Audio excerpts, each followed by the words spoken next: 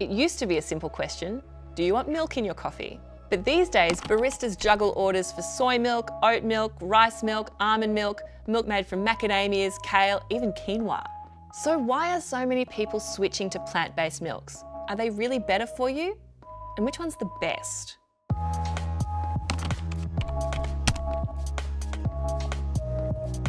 Let's start with what they are. If you look at the ingredients on a bottle of almond milk, you might see filtered water, activated almonds, organic brown rice syrup, and sea salt. There's probably some kind of gum in there, and perhaps it's fortified with calcium. Sounds pretty healthy, but let's break that down. Organic brown rice syrup is just a fancy way of saying sugar. Salt is salt no matter how it's produced, and activated almonds means they've been soaked in water. And on that, the proportion of water in these milks might surprise you. Consumer Group Choice did a breakdown of almond milks and found that most contained between 2 and 14% almonds, and half contained 3% or less, which means the bulk of these products is actually water. This isn't necessarily a problem, it just depends why you want to drink alternative milk. Some human populations have been drinking animals' milk for thousands of years. People love the taste of it, and it's a great source of protein, vitamins, and minerals like calcium. The Australian Dietary Guidelines recommend you eat 2.5 servings of dairy a day.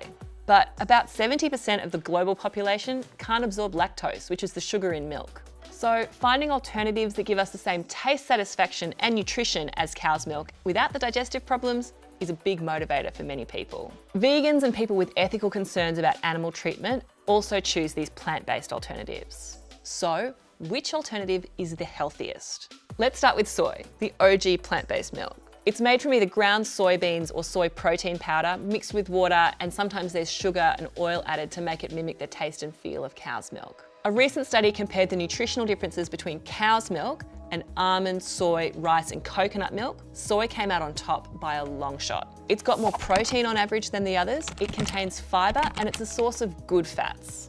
Soy took a bit of a hit a few years ago over concerns about phytoestrogens found in soybeans.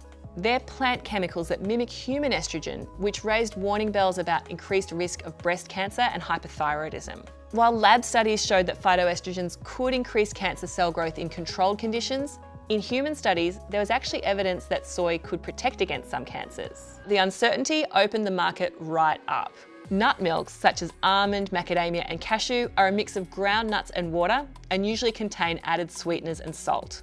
They tend to be low in calories and saturated fat, but they're not always calcium fortified and they tend to have low protein. Rice milk has comparable calories to cow's milk, but it tends to be high in sugar. It's usually calcium fortified, but it's low in protein. It is good for people with multiple allergies though.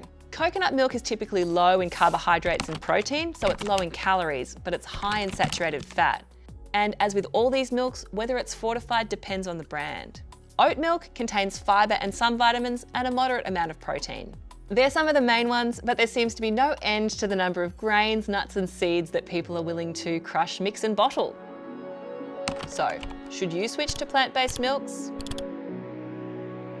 There's no harm in trying them, but don't expect them to have an overwhelming nutritional benefit. When deciding what to drink, look at the ingredients on the pack. If you're vegan and you're looking for a nutritional substitute to dairy, make sure the product is fortified with things like vitamin B12 and calcium.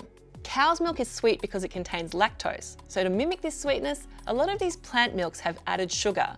But beware, it goes under many aliases. Food manufacturers give sugar lots of different names to make it sound more natural. You might have heard of blackstrap molasses, agave nectar, evaporated cane juice. Does that sound healthier to you? Thanks for watching. If you've got an idea for what we should do next time, let us know. Write a comment below and hit that subscribe button. See you next time.